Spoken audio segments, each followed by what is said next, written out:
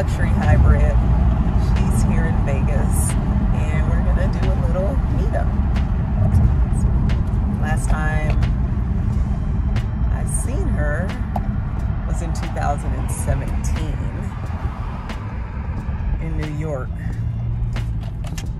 I do believe it might have been later than that if she came here. I know she's been here more times, and I've seen her here more times than she's seen me over there. Actually, you know what? The last time was when she was here. So it wasn't in 2017. It was probably 2019 or something, before the pandemic. All right, I'll see you guys later.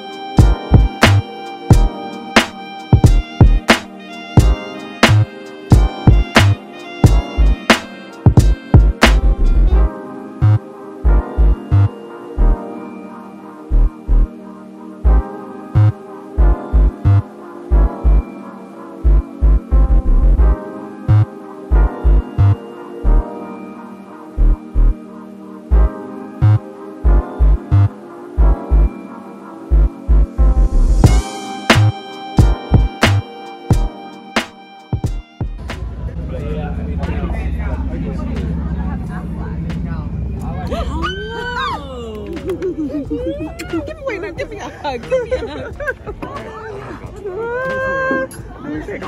We're outside. Hi, honey. How are you? Good.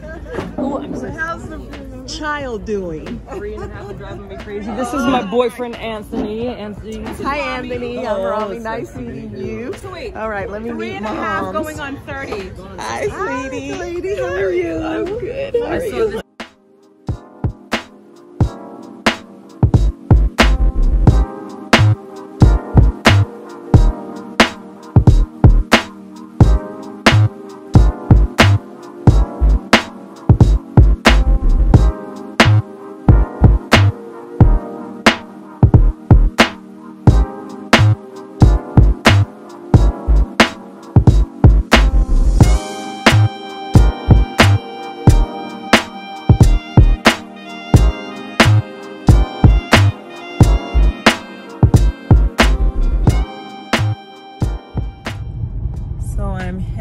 To this real estate investment seminar. I have completed my real estate course back in September, and I just need to take the exam to get licensed, get my real estate license. However, I failed the exam the first time, and the reason being is like 80% of what was on the exam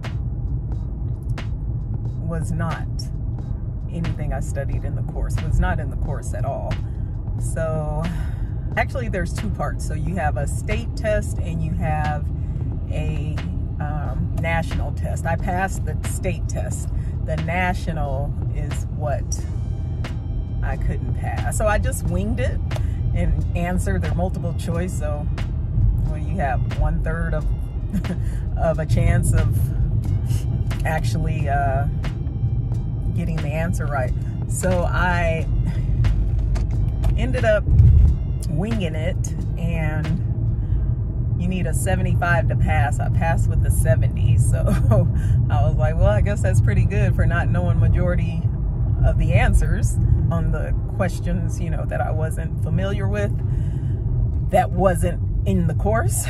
I don't know what questions I got right and what I got wrong. So with that being said, when I do take it again, you know, I could miss those questions this time. But like I said, I bought books, and a lot of me reading through the books, a lot of the stuff that was on the test that wasn't in my course I came across. The real estate company Keller and Williams, they pretty much have me going to their seminars and everything like that. So I pretty much have a job with the real estate company, but I just got to get my license. And once I do that, then I'm good to go. It's only going to be, you know, at my leisure. I'm not looking for a full-time job.